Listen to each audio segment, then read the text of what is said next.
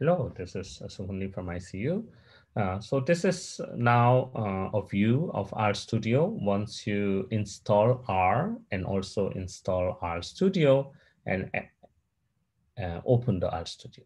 So once you open RStudio, you're gonna see this three-way division of RStudio.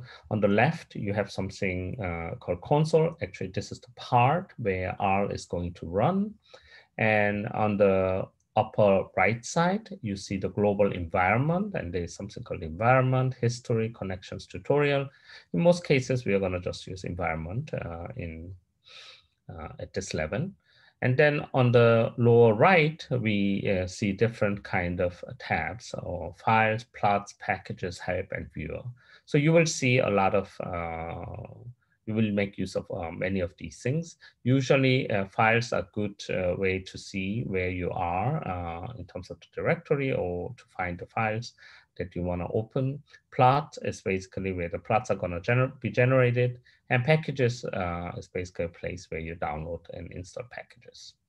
However, if you just type in the console, the information that you type in the console will disappear after you close the RStudio. So we want to find a way to save what we create.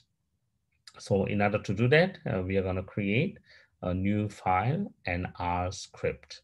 So if you click this R script, again, file, new file, and R script. You can also use this control command or shift command N in order to create a new R script. Now we have create a new R script. It's untitled.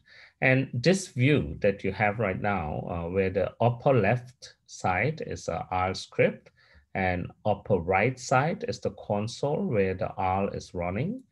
Upper right side, lower left side is the console, and upper right side is where you see the environment, and lower right side is where you see the files and plots. So there's a lot of upper and lower, but anyway, so this is how you will be using RStudio and R in all these cases. One useful thing to think about is to just know is once you type things like hello, the moment you type hello, the file name here that was written untitled one changed to red, and there's an asterisk mark, and this means that this file is not saved. So once you save it, it returns to black again. So in the next video, I'm gonna talk about briefly how to create projects.